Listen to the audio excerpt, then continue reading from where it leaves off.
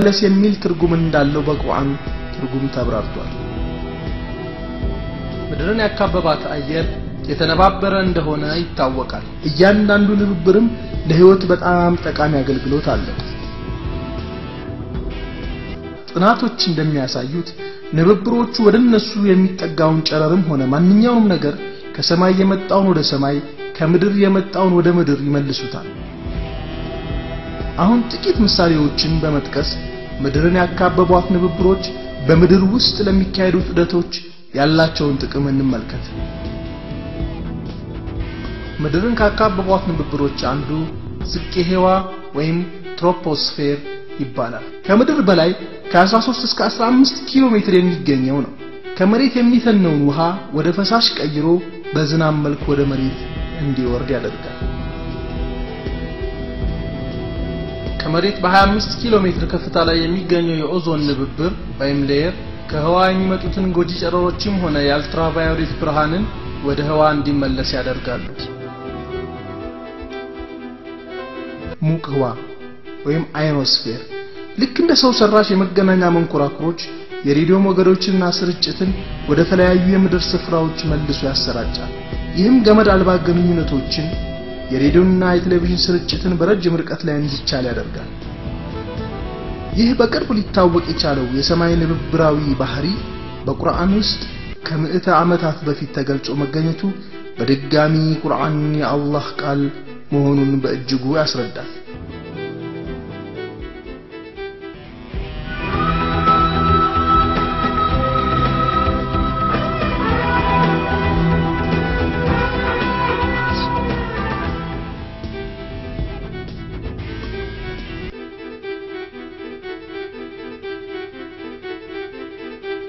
ስለ ዩኒቨርስ በቁርአን አንቀጾች ከተጠቀሱት እውነታዎች መካከል ሰማይ ከሰባት ንብብሮች እንደተሰራ የሚገልጽ ይገኝበታል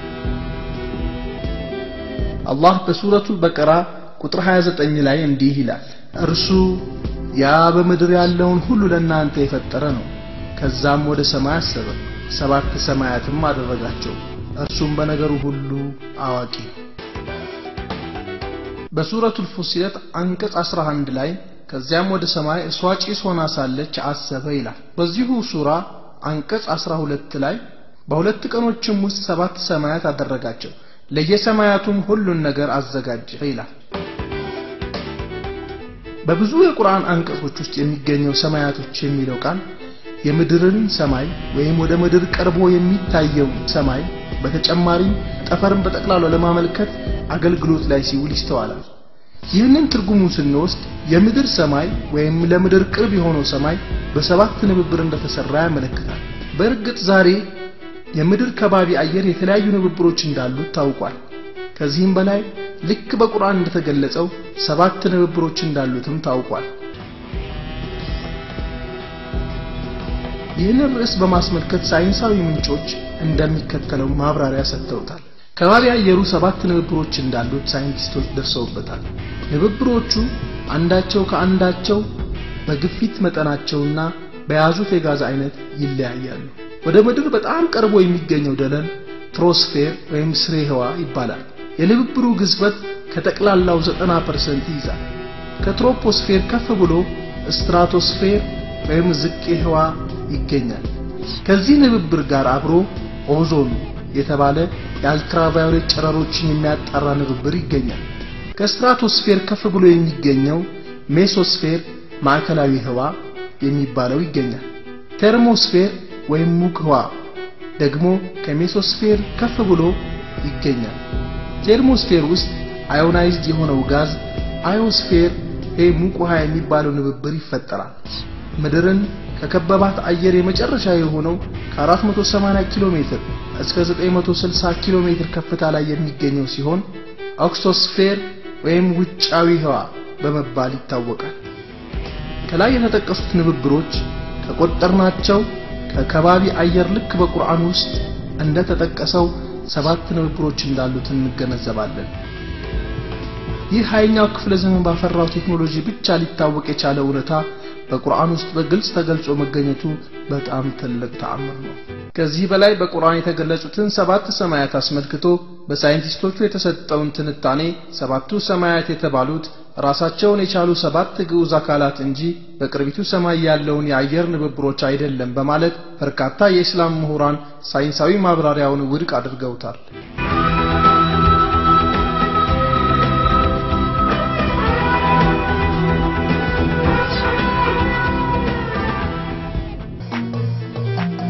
በቁርአን ውስጥ የተራሮች መልክዓ ምድራዊ አቀማመጥ ያለውን ጠቀሜታ አስመልክቶ ትኩረት እንድናደርግ በሱረቱል አንቢያ ቁጥር 31 ላይ በሚከተለው መልኩ ተገልጾ ይገኛል። በምድርም ውስጥ በእነሱ እንዳታረገርግ ጋራዎችን አደረግን።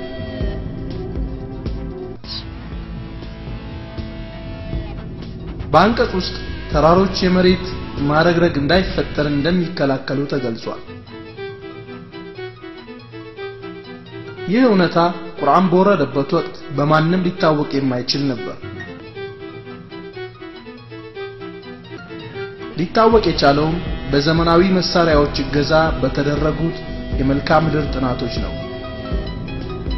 እነዚህ ጥናቶች እንደሚያስረዱት ተራሮች የተፈጠሩት እጅግ ግዙፍ የሆኑ ዝርግ የመሬት አካላት በእንቅስቃሴ ላይ ያሉ በሚፈጥሩት ግጭት ወቅት ጠንከር ያለው መሬት በክብደቱ ምክንያት ወደ ታች ሲዘቅጥ ከላይ ያለው እየታጠፈ ጉብታዎችና ተራሮችን ይፈጥራል። ክብደት ያለው ጠንካራው ክፍልም ወደ ታች እየዘለቀ ይሄዳል። ይህም ማለት ተራሮች ከላይ ከፍ ብሎ የሚታየውን የሚያክል ቁመት ያለው ቅጥያ ከመሬት በታችም አላቸው ማለት ነው።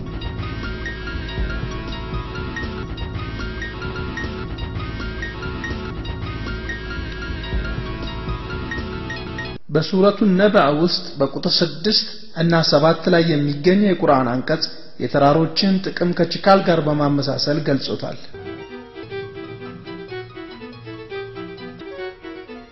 ምድርን ምንጣፍ አላደረግንምን? ጋራዎችንም ችካሎች አላደረግንምን?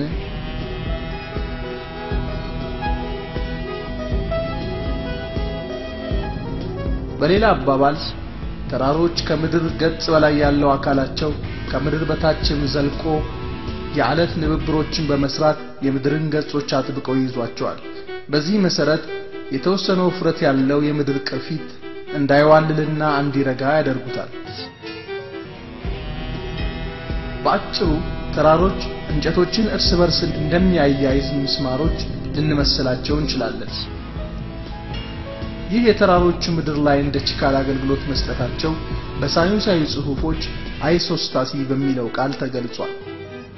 ከመሬት በታች ዘልቀው የገቡ የተራሮች ክፍሎች የፈጠሩት የዓለት ንብብሮች በስበት ሕግ ምክንያት የሚፈጥሩት ውጥረት ወይም ቴንሽን የመሬት ገጽ አጠቃላይ ሚዛኗን መጠበቅ እንድትችል አድርጓታል። ይህም በሳይንስ ጽሑፎች ውስጥ አይሶስታሲ በመባል ይታወቃል።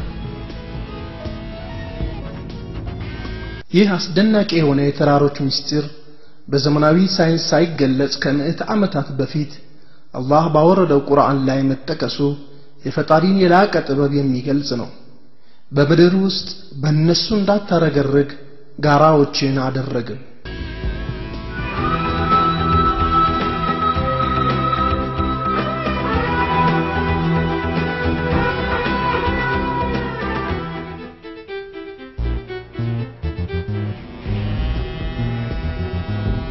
በሱረቱ ነምል ቁጥር 88 ላይ ያለው የቁርአን አንቀጽ ተራሮች የማይንቀሳቀሱና በአንድ ቦታ ይረጉ እንደሚመስሉ ግን አለመሆናቸውና ዘውትር በእንቅስቃሴ ላይ እንደሆኑ ይነግረናል።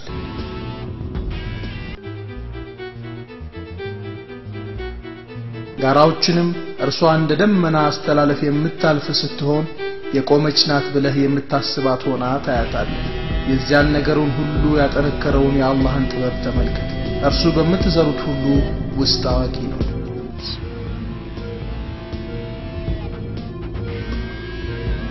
ይህ እንቅስቃሴ ተራሮች በራሳቸው ስለሚንቀሳቀሱ ሳይሆን ከሚገኙበት የመሬት የላይኛው ገጽ ጀምሮ እስከ 100 ኪሎ ሜትር ውፍረት ያለው የምድር ቅርፊት ጥቅጥቅ ባለው ማንትል ወይም ከመሬት እምብርት ጀምሮ ባለው ንብብር ላይ እንደ መንሳፈፍ ያለ በመሆኑ ነው። በሃያኛው ክፍለ ዘመን መጀመሪያ ላይ ነበር በታሪክ ለመጀመሪያ ጊዜ ጀርመናዊ ሳይንቲስት አልፍሬድ ዊግነር አሁን ተለያይተው የሚገኙት ደሴቶች በጠቅላላ ዓለማችን መጀመሪያ ስትፈጠር የተያያዙ እንደነበሩና በሂደት በእንቅስቃሴ የተነሳ እየተከፋፈሉ እየተለያዩና እየተበታተኑ